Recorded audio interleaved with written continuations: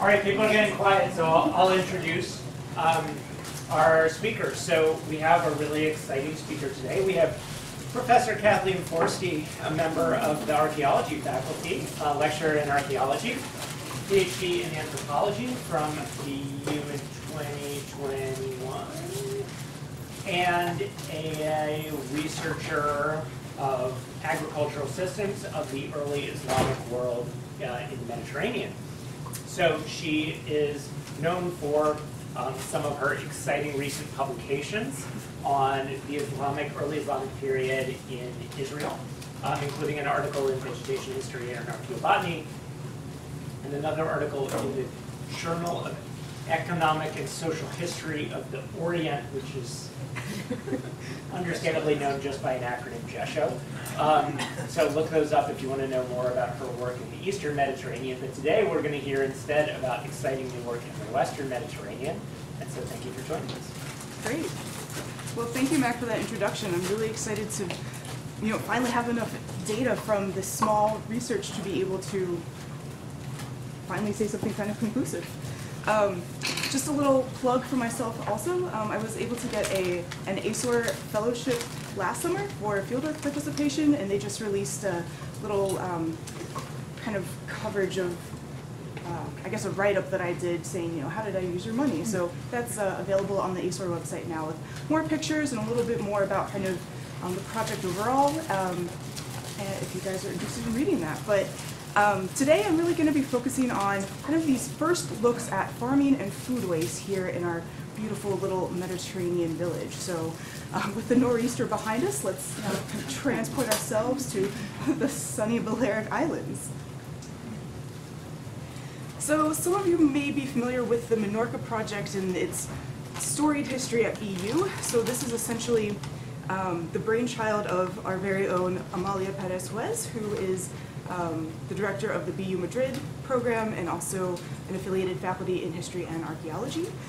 She basically turned this field school now into no longer a field school, but instead a dedicated research project where we bring on graduate students, early career scholars, and collaborate with a lot of other specialists and archaeologists across Spain kind of writ large. And so it's also co-directed by Alex Smith, who is an assistant professor of anthropology at SUNY Brockport. So between Amalia and Alex, we kind of are a small cadre of people who are really trying to take a look at what did it mean to live in this rural area during this early, or I guess, Islamic period. Because we are a small team, we're only about 12 in the field at any given time. It's taken about 2 field seasons to really get kind of enough data to really start to investigate our questions and connect to broader themes of inquiry across Islamic Iberia. So some of the themes that we're really investigating are memory and landscape use, because Menorca is kind of known for its megalithic Iron Age settlements. So what we have is basically the traces of this prehistoric town that then got reoccupied 1,000+ years after it had been abandoned. So it brings up a lot of questions about memory and landscape, different themes that Bettina Lilios had touched on during her brown bag last semester, if any of you attended that or are familiar with her work. So as Matt kind of said too, this is my newest avenue of research. I'm broadly really interested in understanding how people adopted agriculture and foodway systems to kind of changing environmental and socioeconomic conditions that tend to be attendant with diasporas and like empire expansion. And so I've happened to land in this medieval Islamic era, so I'm trying to eventually build up a comparison of agriculture and foodways in the Levant with Iberia and kind of do kind of a cross-Mediterranean comparison. So this is the first kind of step towards building up that Western Mediterranean corpus. So a brief history of a very long, 700+ year period in Al-Andalus. That's the Arabic name for the Iberian Peninsula, which includes modern-day Portugal and Spain. It was first conquered by the Umayyad dynasty around 711 CE, and the Umayyad expansion really spanned, North Africa, Western Europe, all the way into the Middle East. The Umayyads had their capital in Damascus in Syria. So basically what that means is, eventually the far-flung corners of the empire kind of divided off and became a little bit more self-governed. So what we see happen is various caliphates get founded, centered around specific cities in Spain, and it was in about 902 that the Balearic Islands themselves were annexed into the Al-Andalus region. And so you can see the Balearics just off the coast of Spain here. Around the 10th and 13th century, the island population was pretty dispersed. People were mostly engaged in animal and plant husbandry, lived a very peasant-based life. And there's only maybe one or two large urban centers in the Balearic Islands at this time, one of which was on the far western side of Menorca. And basically what we end up across this landscape is a very rural swath dotted with two types of settlements. We have the alquerías, which are essentially agricultural settlements, and then rafals, which are collectively operated pastures that are associated with the settlement, so a little far from In 929, Abd al-Rahman III founded the Caliphate of Cordoba, establishing an independent Umayyad state as a peer to the Abbasid Caliphate, whose capital was in Baghdad. This Caliphate of Cordoba dissolved around 1031, and then Al-Andalus was broken up into a series of small taifa kingdoms, or petty kingdoms. And these were the ones that were centered around major cities like Seville and Saragossa. Between the 11th and 13th century, then, there were a few North African dynasties that kind of brought Iberia and Al-Andalus under their purview. And then around the early 1300s and through the course of that century, then, the Christian kingdoms that were kind of sequestered up into the northern part of Iberia began to basically force their way down south, expanding their territory through a process known as the Reconquista, and started to push people back down into North Africa or back into the Balearic Islands.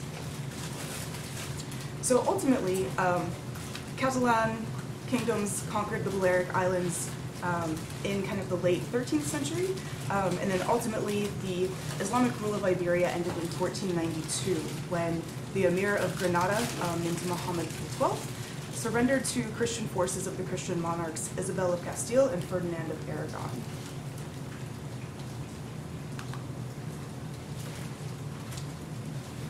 So keeping this kind of political geography in mind too, there's a really interesting correlation between kind of the political boundaries and the environmental boundaries. So with regard to the agricultural systems in place during this period, there's a general north-south divide across the peninsula. The Tagus River, here highlighted in blue, is the general boundary between cooler, drier, cereal-focused agriculture in the north and more Mediterranean-type agriculture focused on irrigated olives and grapevines in the south. Basically, the agricultural system in the north was a continuation, or a more similar continuation of the Roman agricultural economy, which was based on large-scale production, extensive extractive dry farming of cereals, some olives and some grapes, but notably there wasn't the same amount of irrigation and kind of wet adapted agriculture that we find in the south and in the islands. The major crops were hulled barleys and naked wheats that were dry farmed, and the surpluses of this agricultural economy in Christian Spain basically flowed from rural centers into the more urban centers. So we basically see rural hinterland provisioning the urban centers that were controlled by lay or ecclesiastical lords, and basically you follow the church, you follow the gold, right? Or the golden grain. In contrast, though, Islamic Spain was more of an urban-based society that focused more on artisan production, and these are patterns that you also see played out in the Islamic Levant as well. So what kind of goes along with the focus of artisan production around urban centers is arguably a concentration of agricultural production around the urban centers too, instead of in these big, wider rural hinterland areas. The other kind of hallmarks of Andalusian agriculture, at least in the mainland, is irrigated arboriculture and diversification of plots. Over time, there's a huge influx in different types of fruits and vegetables that are brought about through kind of the Arab agricultural revolution, which is kind of a now dismantled theory that basically models the expansion of certain tropical crops following the expansion of Islam, kind of from the Middle East across, of course, to the Western Mediterranean here. So while kind of the original theory of that hasn't really supported by the material on the ground, by the botanical evidence, what we do see over time, though, is an increase in the types of fruits compared from like kind of the Roman pre-Islamic period in Spain through this medieval Islamic era. So essentially what we see is that during this medieval period, with the arrival of Arab and North African Muslim populations, that this agricultural economy of the peninsula writ large really underwent a shift bounded by both cultural and environmental lines. Even through kind of the 13th and 14th, 15th centuries, the Christian communities in the north continued the long-established European focus on cereal cultivation, while the Muslim communities in the south cultivated a variety of cereals and fruits, aligning again with that kind of agricultural diversification associated with the spread of Islam.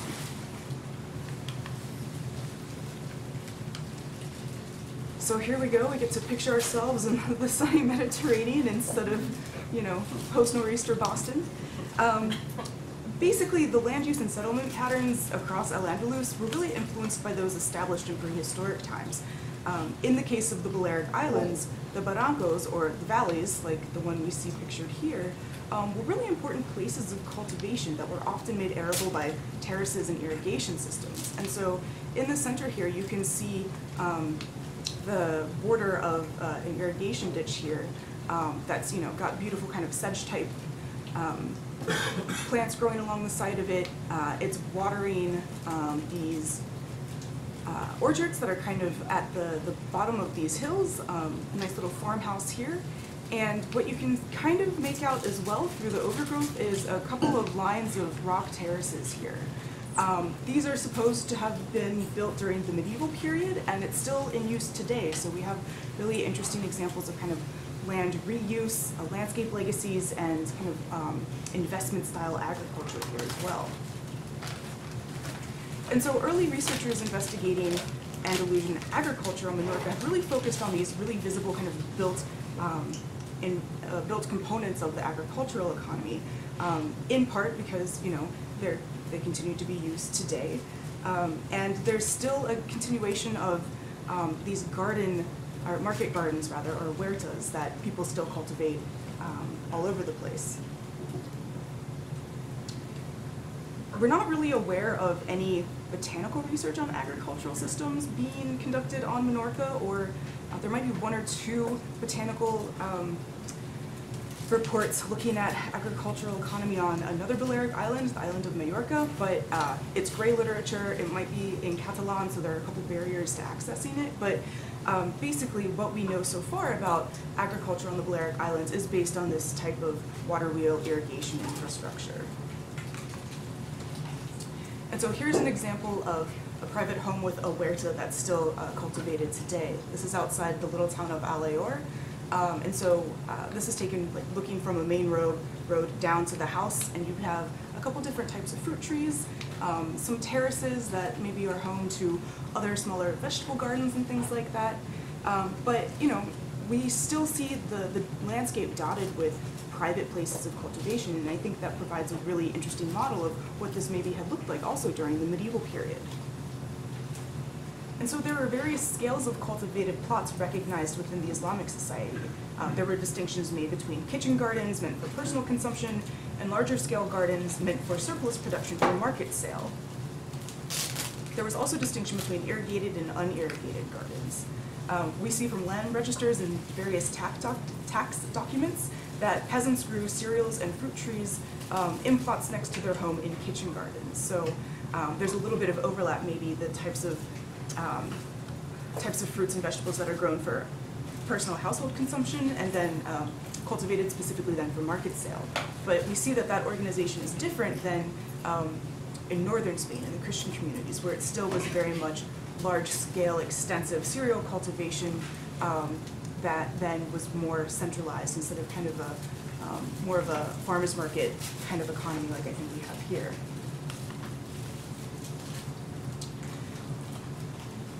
Really interestingly and importantly, we have a really rich historical corpus of agronomic texts. These exist in varying degrees of translation from their medieval Arabic. Some of these texts have been translated into Greek or Latin or medieval Spanish, and increasingly they're becoming more available online. There's a really fantastic kind of agricultural text website called the Philaha Text Project that has a lot of these translations excerpted. One of the most famous agricultural treatises for Al-Andalus is called the Calendar of Cordoba, which was written in 961. It reads partly like an almanac, partly like an agricultural treatise, right? Describing kind of the rhythm of the months, what happens each month.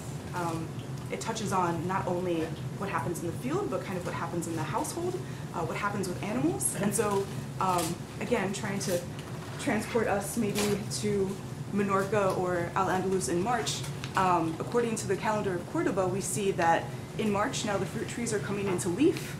Vegetable gardens are starting to produce some broad beans. You're planting cucumbers, planting cotton, safflower, and aubergine or eggplant. And we also see that people are growing citronella and oreganum, which is a type of oregano. So just from this short paragraph, we can see the different types of things that people were really engaged in producing and things that were important enough to record, right?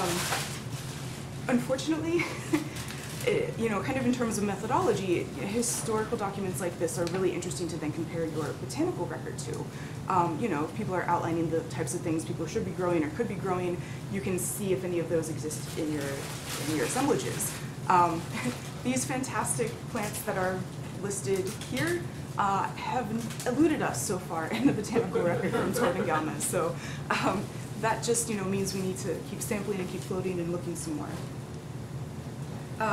This calendar has been translated into various Latin and Arabic scripts. There's kind of a debate about, is this written by a Christian, is this written by a Muslim? There's attention to both Muslim and Christian holidays in it. And there's a big discussion also of bodily health and hygiene as well. In addition to these agricultural treatises, there's a rich historiography of culinary texts as well.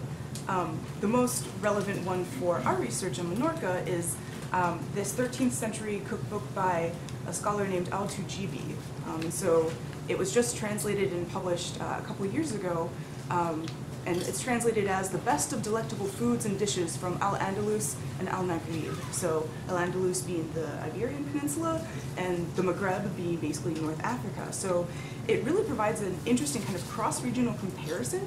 And the author, Al-Tujibi, spent different periods of his life both in Al-Andalus and the Maghreb. So he brought kind of his own personal ideas about what's the best version of recipes, and because he's familiar with different types of preparation of specific dishes, he'll provide, you know, 4 variations of a dish and kind of opine his way through it and say which one's the better, which one's, you know, the preferred way for him. But he also really specifies how to clean your dishes, how to clean your hands before you prepare the food. He outlines what the best types of kitchen cookwares and utensils are. And so he has a lot of opinions, but they're really great because, you know, they give good examples of what to expect to find in a kitchen assemblage. You know, it's a nice kind of test, right? Again, comparing the historical record to what we find in the archaeological record.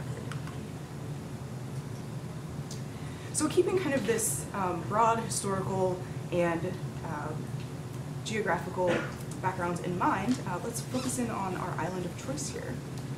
So Menorca is located off the coast of southeast Spain, like we saw in the earlier map. It is the island just east of Majorca and a couple islands over from Ibiza. So people tend to confuse Majorca and Menorca, but everyone knows where Ibiza is. You know, coming after spring break. So. Menorca, as you might surmise, is characterized by a typical Mediterranean climate with these nice, cool, wet winters and warm, dry summers. The limestone bedrock hosts a range of vegetation communities, the major ones of which are Mediterranean pine and oak forests, kind of more in the upland areas, olive and carob forests, and a lot of scrub, maquis, and kind of coastal dune communities along the coast here. So specifically then, the site of Tordengalmes is located in kind of the southeastern portion of the island here. It's a south-facing slope, and the site, as I had said at the top of the lecture, is really known for its large taliotic structures.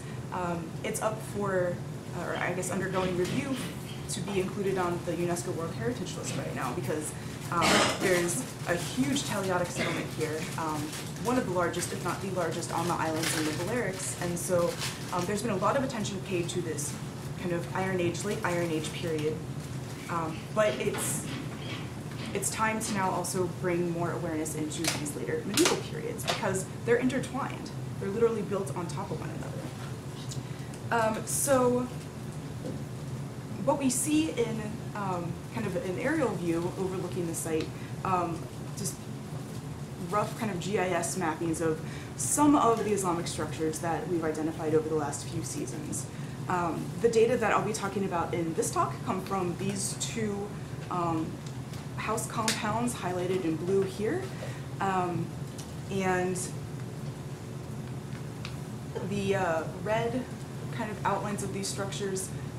There should be many more of these on this map, because we were doing a little bit of kind of informal pedestrian survey, kind of just traipsing over, rubble of limestone. And as soon as you kind of understand the spatial syntax that you're looking for to identify an Islamic house, they start to pop out everywhere. So we're thinking that this is not just a couple of random houses tucked into these Iron Age ruins, but instead it's hopefully, possibly, a larger Islamic Muslim village here. We have some really nice radiocarbon dates associated with this Islamic occupation. Based on the ceramics and radiocarbon dates, we get a nice tight 13th century occupation date for this period.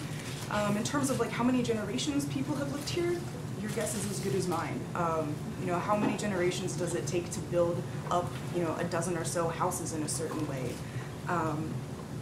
And so we're thinking also that, what else is happening in kind of the political landscape now? This is the heyday of the Reconquista. The North Christian communities are really starting to move south and pushing people off the mainland into the islands. So our question is this a population of refugees? Are people choosing to live in these abandoned ancient ruins because of population pressure? What made them choose to live here? So that's kind of another line of investigation that the research team is trying to answer, right? How did people decide to settle here?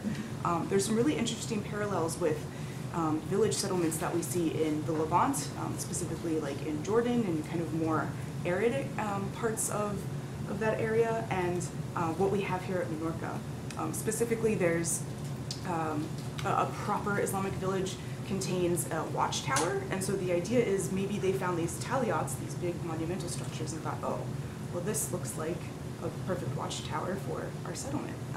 So we're kind of trying to parse out those types of questions, and in order to do that, we're trying to get together, start this conversation with other scholars, and again, bring this diachronic, or this synchronic, but regional perspective, comparing the Eastern and the Western Mediterranean. So these are what those taliotic structures look like. They are characterized by these T-shaped beams called taulas. They're huge. They're these megalithic, beautiful structures. They are maybe 1.5 meters to 2 meters tall, and so they are all circular as well. The large taliots, these towers, are thought to have been some sort of communication system, some sort of surveillance system, perhaps, but they are dotted across the island, and when you stand at the top of them, you can see across the other one. So there's some sort of communication system that was built in this taliotic era. So to really get a sense of how this ruined, abandoned Iron Age settlement works alongside the Islamic medieval settlement, we'll take a look at the aerial views. So highlighted in the yellow circles are some of these circular taliotic homes.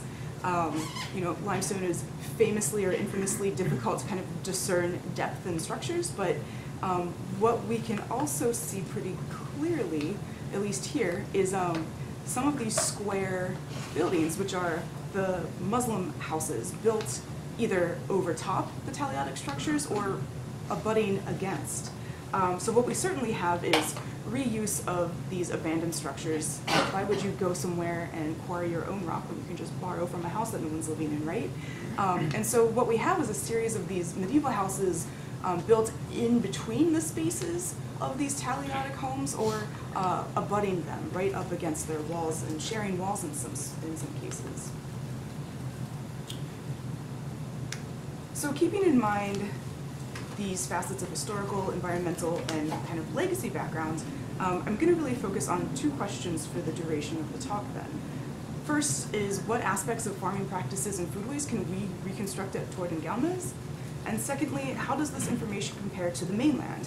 In other words, are there differences between this rural island settlement and mainland rural ones?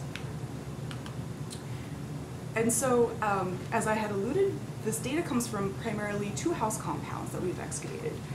We have Spoo 7, or House 7, which is less well preserved. We see co-director Alex describing some of the wall features here in a public talk that we were giving to people visiting the site. But what you can really see here is nice square walls, kind of get an idea of the dimensions of this. It's not a very wide space.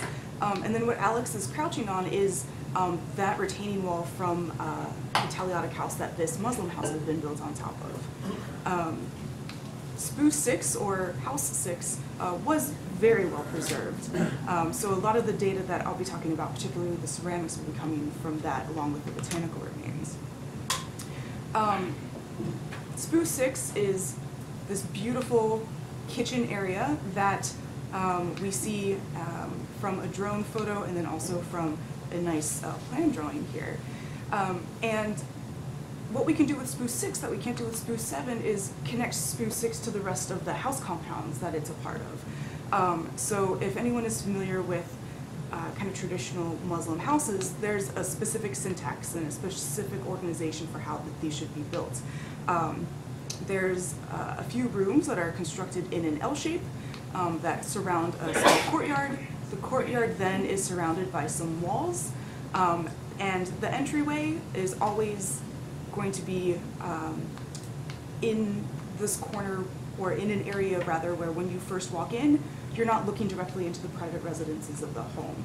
You see this value of privacy, this value of private space, and this is exactly the same type of structure that you see in, houses built in the Middle East today.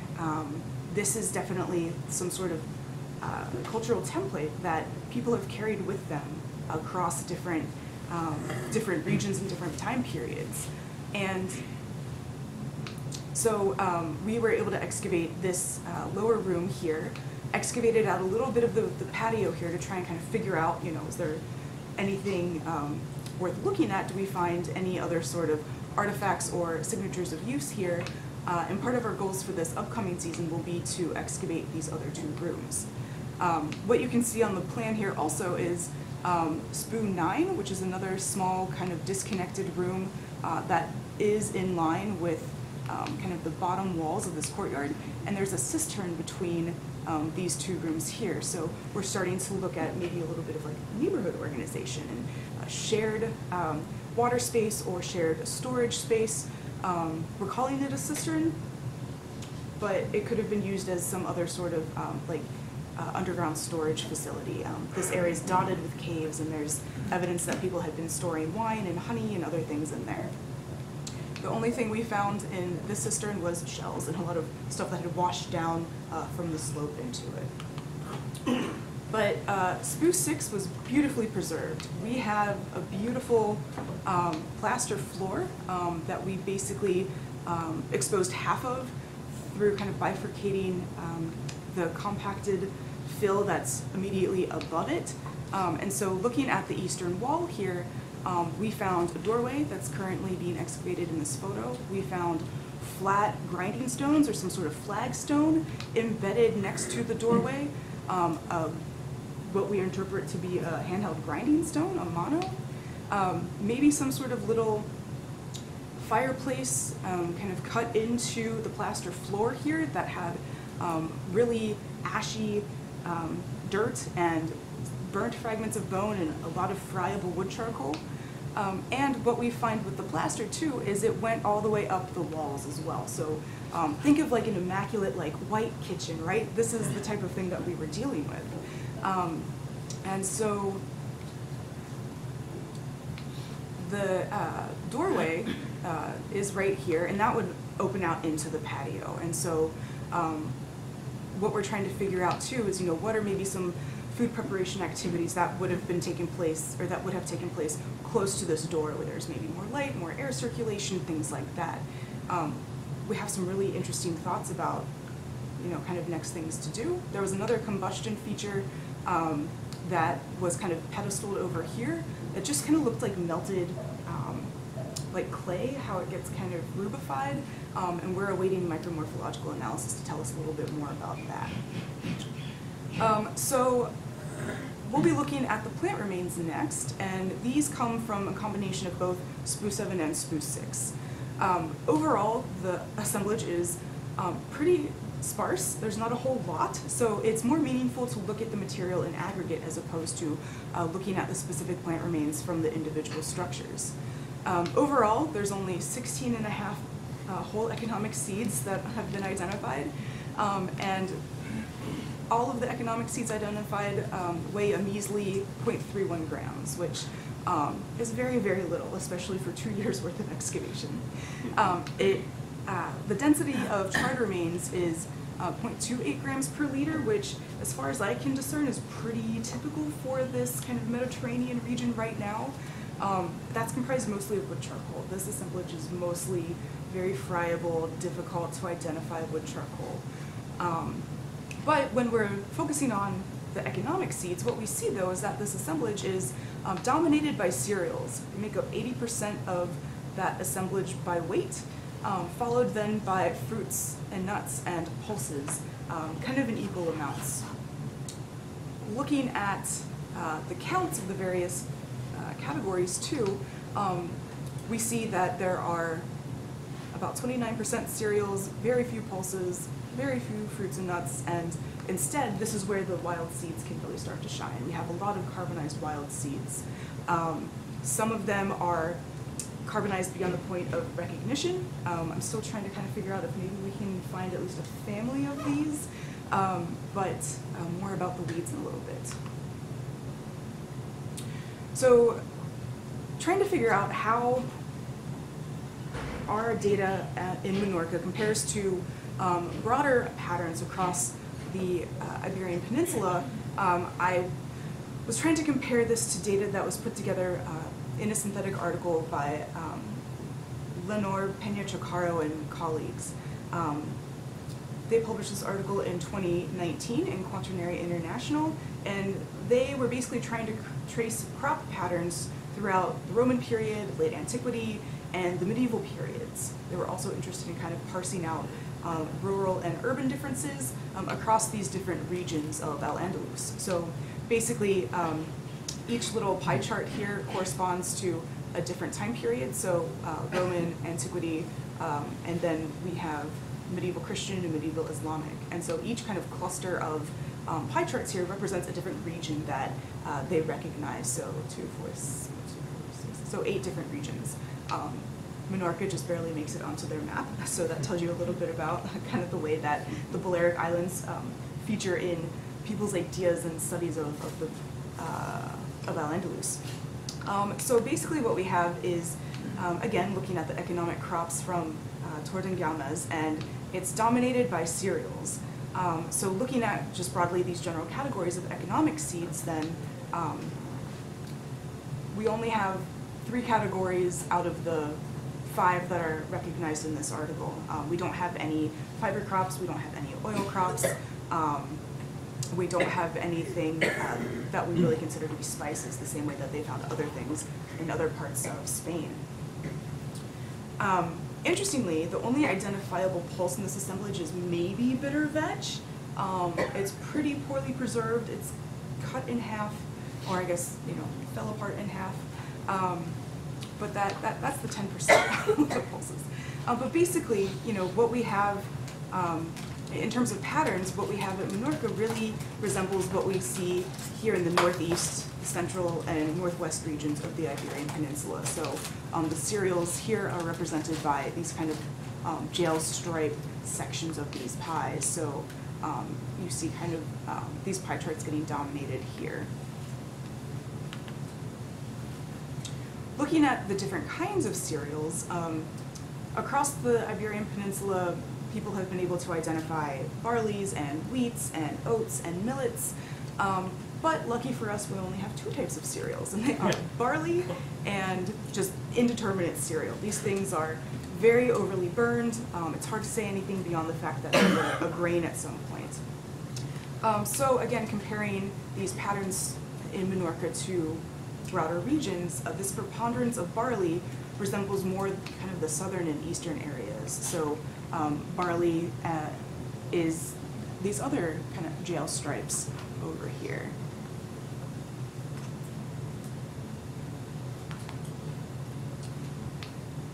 And these are pretty well preserved barleys.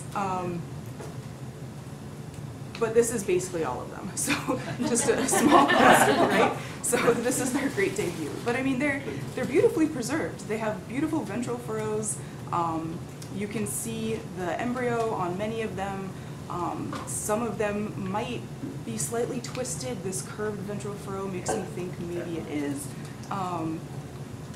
Open to any ideas anybody else has. But this is basically what we got in terms of cereals. Fruits from Tordengalmes are very, very scant. There's only one possible grapefruit and 1 fig seed, and maybe a grape pedicel, which is a little stem that's attached to the individual grapefruits. So we can't really make any meaningful comparisons right now. Although it's interesting to note that fruit remains tend to be pretty scant across Iberia, as shown in this chart. There's not every single time period represented in some of these regions, and many of these fruit remains from that are recovered come from cesspits or different mineralized contexts that we just haven't come down upon yet at Tordengalmes. So those types of preservation conditions do tend to preserve the smaller, more fleshy parts of fruits that, when they pass through the digestive tract, can be preserved more readily than if they were to be carbonized, or it's not so likely that fruits would necessarily encounter heat or fire to become carbonized and preserved then. But I think the pattern that bears out, and that we saw in kind of the historical overview, is that kind of the more southerly coast and easterly coast has much more diversity in terms of the types of fruits here, which is different than up in the north. So again, seeing this divide across the region and across cultural lines, that kind of southern Islamic Spain has a much more rich fruit variety here, more of a kind of cornucopia of fruit, if you will, versus more limited fruits that we see in the north. So with the wild seeds, there are 28 identified. 15 are those kind of unknown ones that I'm still trying to work on. There's no evidence yet of irrigation in the weedy flora. Instead, we see a really wide range of habitats like meadows and possibly fields. And so if you're imagining kind of a summer landscape and want to see what maybe these kind of typical wildflowers might be, we have things like gallium, geranium, malva or mallow, lamium, and tons of wild grasses. So if you can just imagine Menorca blanketed with these purple and yellow flowers in the spring, that would be a nice place to live, right? So the jury's kind of out right now on being able to use the ecological requirements of these wild seeds to try and reconstruct watering practices, maybe field placements, trying to figure out what ecozones people were planting their crops in. So we'll have to kind of figure out other environmental proxies to help answer that question. We have a beautiful kitchen assemblage that came from Spruce 6, that beautifully preserved kitchen area. And so these were all refit and analyzed and described by our colleagues in Menorca, but we have a whole cadre of things. We have an al-Kadafe, which is a big basin that's used either to collect or hold liquids, or sometimes used as a kneading or mixing bowl. We have a typhors, which are wide-rimmed glazed bowls, probably used for serving. And tantalizingly, there's maybe some Arabic script written in like a green glaze here on the inside. So I don't know if it's preserved enough to be legible. But we had a few of these big, like, serving platter bowls, which is really typical for, you know, kind of Muslim and Arab style cuisine, and also Maghrebi cuisine. We have a jar with a colander bottom that I don't know of any parallels of. Our colleagues seem to not know any parallels of, so I'd be really curious to see if anybody else has ideas about what these are used for. The first thought was maybe this was like a cheese strainer. Menorca is famous for its cheese, so maybe this was something used to, you know, help strain away the liquid produced when you're making cheese that way. How big is this? So the bottom of the jar is maybe about this big, and so then the jar itself is Something like this. yeah, maybe, what is that, 40 centimeters tall or so, and maybe 30 centimeters at its widest point. I mean, it's a hefty piece of something. We have a lot of other jars that are beautifully decorated. Here's just a drawing to show some of the vibrant reds that would have been included here. These are really fancy. They have like 3 or 4 handles. What were they used for? Water, juice, vinegars, oils. The jury's still out. We also had a ton of kind of busted, broken, heavily used cooking pots, or ollas. We also found some cooking pot lids and a brazier, which is kind of a movable oven. So kind of putting these together, you know, we have the whole cooking slew, right? Like, you've got your pot, you've got the place to put it and to heat it on, and the lid to help it simmer so it doesn't dry out and lose all its juices. So this looks like a really well-equipped kitchen. So the other kind of line of evidence we're still waiting for some more results from is, what do the faunal remains look like? We have a lot of medium-sized mammal. The bones are generally pretty fragmented. There have been some chicken bones identified as well, but we have found a few bones with pretty clear butchering marks. So the questions are, you know, were these bones chopped up as people were preparing maybe cuts of meat for stew in these beautiful stewing cooking pots, or all these breaks post-depositional, right? What's the taphonomy of this assemblage? So thinking about the kinds of evidence that we have for foods and the food remains, I tried to look for recipes in the 13th century cookbook by Al-Tujibi that use those ingredients. Since we had a bunch of barley, you know, are we having a barley buffet in Menorca? Barley is called sha'ir in Arabic, and I apologize for slaughtering the Arabic and Spanish pronunciations. But Al-Tujibi records tons and tons and tons of different types of recipes that use barley.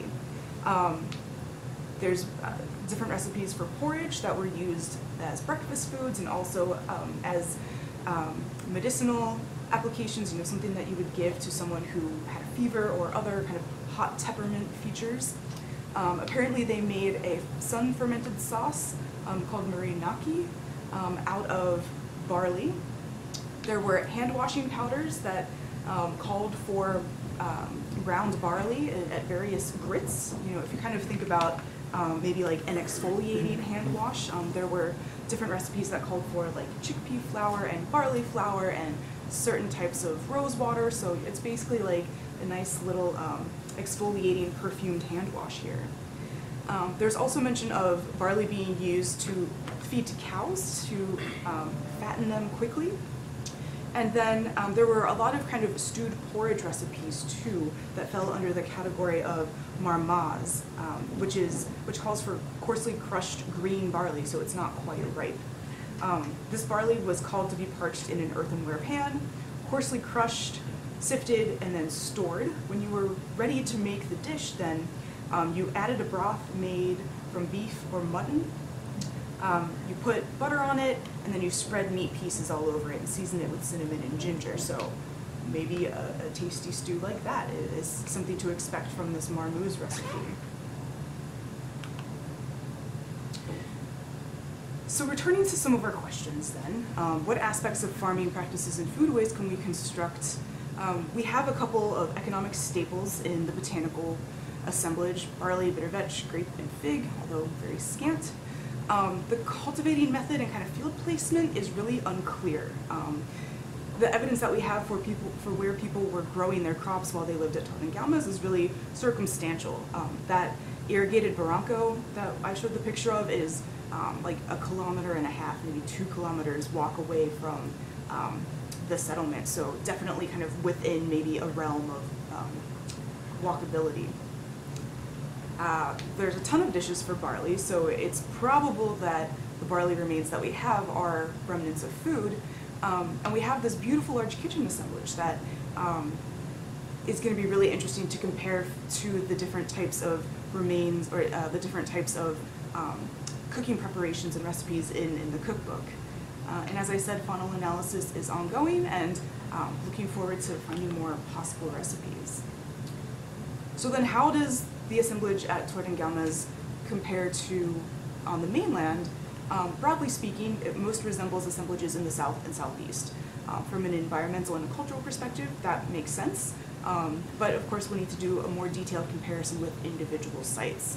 Instead of looking just broadly at regions, it'll be important to compare similarly sized settlements with that at Galmas. So next steps. We're going to try to reconstruct the agricultural calendar using that calendar of Cordoba.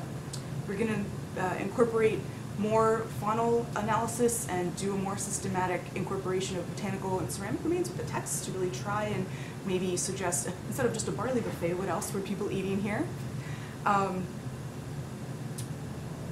We'll do a more robust comparison of these patterns with sites on the mainland, and we'll try to expand into a larger scale investigations of land use, including animal husbandry and natural resource acquisition, like timber, maybe using reeds for like wattle and daub constructions, and quarries for other types of stones. So thank you very much. I'm very eager to hear anybody's ideas, thoughts, suggestions, ideas for next steps. We also have an Instagram account. It's at mapproject360. There's a lot of fun field photographs there if you guys are interested in following. So thank you very much. All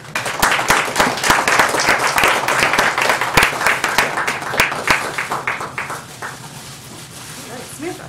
Yes, so interesting, so fascinating. I would love to hear more about your specific planning for what those mainland comparative sites are.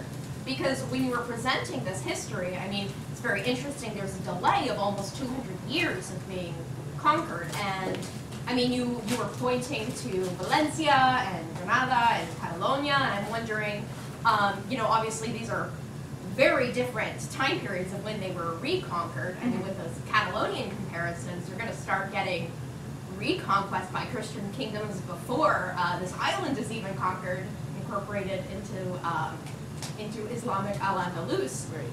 And so I'm just wondering, where are you looking for these comparative sites? And you talked a little bit about this idea of refugees fleeing these battles of the Reconquista to the islands. I'm wondering, do you anticipate those being from more of these earlier skirmishes, battles going on in Catalonia, or is it later on when Valencia becomes like a really big playing, I guess, figure in the Reconquista? I just, I would love to know more about this, especially because I don't know much about exactly why it took 200 years to then move out to the islands. Right, right. Like, so first to answer your question about where are we looking for comparative sites, the literature. Relying on the work that other colleagues are doing, and then, you know, it's a chronology game, right? This is a really chronologically complex period, and so the categories that then you apply to these sites are also complicated, right? You know, if you're looking at two sites that were occupied at the same time, but one was Christian, one was Muslim, what a lot of people have done have still compared them, but with the cultural caveat that, you know, we might expect different things. And so there's a really complex web to kind of disentangle there, but the first step would be to look at just chronologically what is contemporaneous with our 13th century settlement at Torneganas. Your second question about, what was your second question about? I don't think I had them all like listed in questions. I think it was just like a bunch of thoughts that were like, tell me about this. Right. Where are the refugees? Oh, okay, yes. That is a good question. That is a topic that is, as far as I'm aware, anyone else might have other ideas. I'm not so certain what published literature there is on that. There are a few earlier articles that kind of, that are more focused on tracing the arrival of North African groups to the islands and to Iberia, but not so much on tracing the movement back downwards. I don't know, David, are you familiar with any literature tracing that movement of the Muslim populations back south? No. Yeah, so that's something still undergoing study for sure. Great, thanks. Alex. First off, really great talk. It's exciting to see it kind of coalesce into this presentation after seeing you work on it in lab. Sorting empty samples for hours.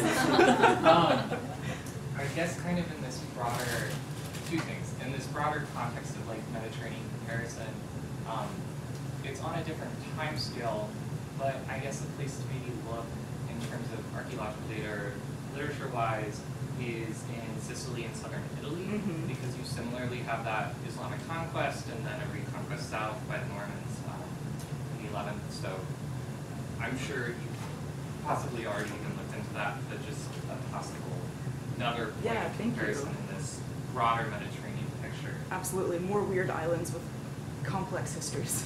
Yeah. And then the only other question I had was actually in relation to those really lovely ceramics. I was curious if, in that analysis, I know it's all kind of cursory, if there had been any sort of, if like you had figured out where are these ceramics coming from?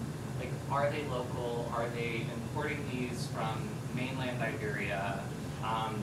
Is there anything that this can say in terms of like, how is this community oriented? Like, is it a local orientation within the Balearic Isles, or is it very clearly oriented to, in conversation in relation to mainland? Yeah, that's a really good question, and something that our team is also interested in. These ceramics were literally photographed and sent to us earlier this week, so it's still very much undergoing analysis. But yeah, I mean, definitely a consideration. There's, so far the conversation to answer that question has revolved around forms, right? What are the shapes that we see in the islands versus on the mainland? And my understanding is that currently what we have look much more like kind of a local island assemblage. I could be mistaken. I'm still very much learning the material culture of this new time and place to me.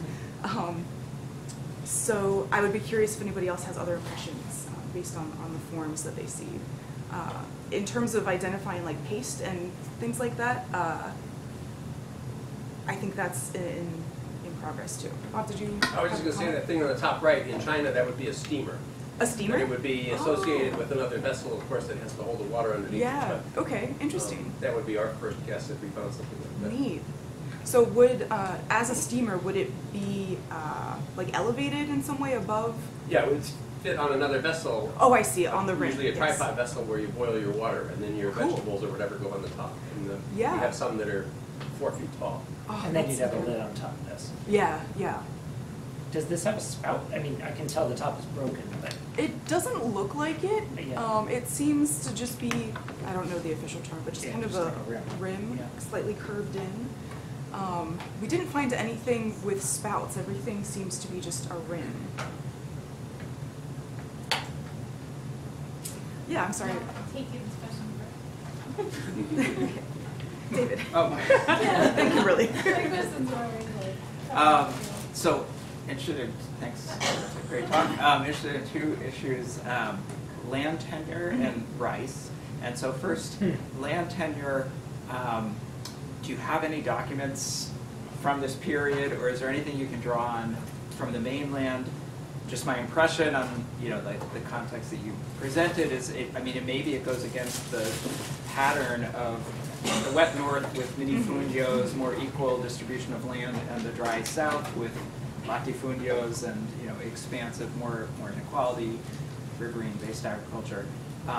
We're here maybe either because it's more marginal landscape or because these are refugee populations. They seem a little more like smallholders, and I don't know if you have any documentation on that. And then I was expecting to find rice because of Valencia, but then, but maybe, is it too dry here, or what's the deal with rice? Yeah. So your first question about documents for land tenure and things like that. Our sense is your second surmise that these are small landholders, they're peasants, there's not they're in marginal areas, they're not super interesting to the state for whatever reason. What the tax documents and registers that I'm more familiar with come from the more urban centers that deal with the land more within that kind of urban ring around it, or the rural ring around the urban center. I don't think Torredonjamnas really fits into kind of that hinterland model in the urban areas. The closest city to the site is the small town of Alaior. We're not really sure what that looked like in the medieval period, if it was just a small town that happened to continue to be inhabited and grow into the modern city it is, or kind of what this landscape's relationship is with the urban centers where people were taking stock of those types of things. I think there's more information on Menorca, which is the next island over, not necessarily directly comparable, but when the Catalans came in, they started to write down more things. So we can kind of reverse engineer, maybe plots a little bit based on the way that the Catalan records record the divvying out of the newly saved land, right? So that's going to be a next step to do.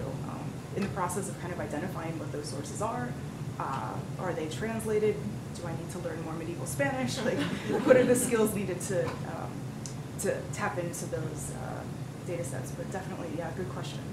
And then second question about rice. Is your question just where is it? Yeah, where's the rice? I know the sample is small, maybe the preservation isn't great, but yeah. Is it too dry or? Yeah. We think it might be too dry, and maybe a little too labor intensive if we have peasants living here. But reading the historical documents that kind of give highlights of regions and what cities and areas are known for, rice is really only grown in Valencia and Murcia. Mm-hmm. So in the more tropical hot areas, you don't really see it talked about being grown in other places. I don't remember exactly how those historical descriptions compare with the botanical evidence, where we find rice, but my understanding is it's not very well represented archaeobotanically in this region. So where is it? I think in all of Spain, Iberia, it's not well represented. So Leo's paper that you documented, I think there's one or two sites that have any rice in them. It just doesn't preserve well. It probably was not grown widely. If you go to India or China or something, you find rice in all the sites. So it was not grown widely enough to be visible in the archaeological record. But the Huerta of Valencia, is with this famous rice field, irrigated rice fields. No, and it's not that people weren't growing it, right? We know people were growing it, but it's not being widespread enough that it's ending up in these archaeobotanical assemblages. Yeah, it might be, more of a economic accessibility thing, right? If it's a restricted, if it's a crop that's grown in a restricted area, it's going to maybe cost more to get a hold of, and maybe the people at Galmas didn't have those economic resources to buy that imported rice, right? Maybe at other urban sites where there would be more people with economic power, we might find it there. So yeah, it's definitely like a socioeconomic factor for sure. And then, you know, when you think about the way that rice is cooked also, it's steamed and boiled, and that oftentimes doesn't lend itself very well to preservation. So there's kind of two biases there at play to erase it out of the record. Or prevent it from being deposited, I should say. Becky. So, thank you, this is really interesting, and that brazier is gorgeous. I know, right? Yeah. My question is about drinking. So you talked a fair amount about what people were eating, besides barley, lots of barley apparently. What do you think they were drinking, and do you expect to find evidence of that when you go back to the center? That is a good question. Water, if the cistern that is between those houses was used to collect water, we expect people to maybe be drinking some of that. In terms of like other juices or things like that, I'm not really sure. I think our best evidence would be in those culinary texts that describe beverages and things like that. I haven't looked too deeply into beverages yet, but we haven't found any drinking cups really. Yeah, I noticed. Yeah, right? Right? So, you know, that begs the question, like, what were they using? How is that missing piece of evidence preventing us from understanding the beverage aspect of dining, too? Okay, that's interesting. I mean, I assume, so they're making breads in like a type of Yeah. oven. Okay, so, yeah, where are the serving vessels? Maybe there aren't any because they're dipping it into the pot, but your pot's so narrow. Yeah. But going back to your strainer jug, I like that for juice. Juice? Yeah. Yeah, like in the middle of a juice making process. Okay. You could imagine like you would need to have increasingly smaller strainers if Uh-huh. you didn't want to eat too much of the other stuff. Yeah, totally. That would be fun. So I'm thinking about your comment about the serving vessels. I'd have to look again at the fragments of the plates that we have. But we basically just have like rim fragments, which is good and bad, right? We can get a diameter from that and get a sense of the scale of these things. But there's probably like communal serving platters. Awesome, thanks. Okay, so now I'm gonna ask my ignored, stupid question. So I'm thinking about the states under comparison, both between the island and mainland and across the Mediterranean. And I'm wondering if, sort of what motivates those comparative questions, like what are you actually looking to prove or disprove or figure out. But I was also wondering if, you said there's this essentially like cultural understanding of what a Muslim house would look like that's important. But I'm wondering if in the context of the Conquista, whether there's citational practice going on, like people are very consciously positioning themselves through either what they're eating or what they're serving it in and what the vessels look like in relation to the clear identity lines that are being drawn in the region at the time, and how you would see that. Yeah, both really good questions. So in terms of, I guess I'll work backwards because I have more thoughts about the identity aspect. So that's something that we're trying to tease out also, right? How do people decide to reveal or hide aspects of their identity based on how they build their houses, how they eat, what they eat, when they eat?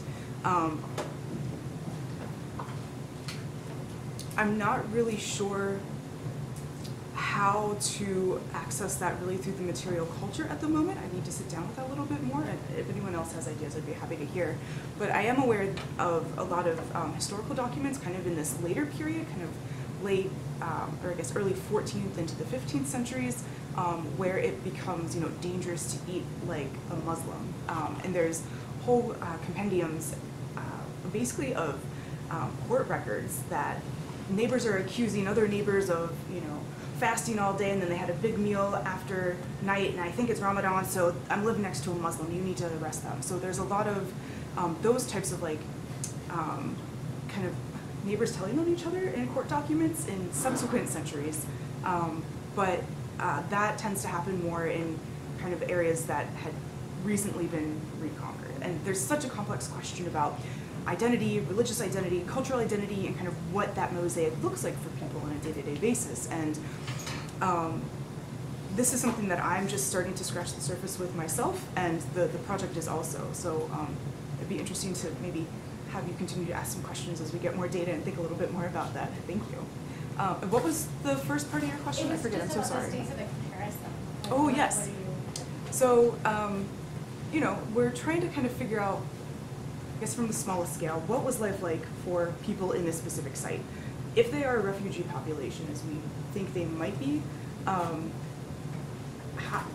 would we be able to see differences in the material culture in their food and the types of decisions they're making and how they grow their food?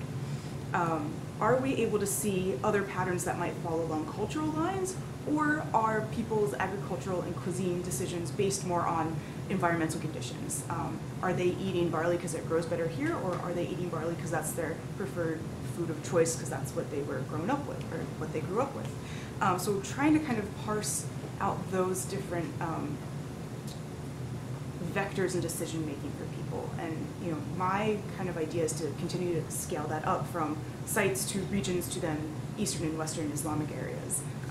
Definitely a multi-year long kind of term project, but it's exciting to start to really build up the Western Mediterranean corpus in comparison with what I have from the Levant right now. So thank you for the questions.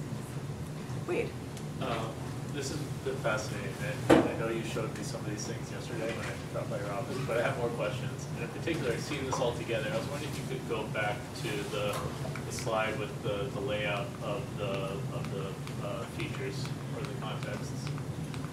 This one? Yeah. Uh-huh. So this is super cool, but you know, what struck me is that just given the paucity of remains that you have, and I guess they're all coming from that house. This one, yeah.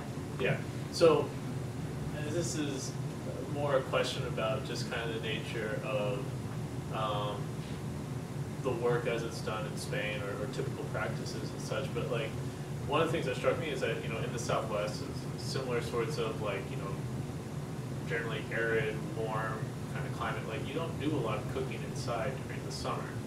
And so is it standard practice in Spain to like excavate the patio fully and take samples?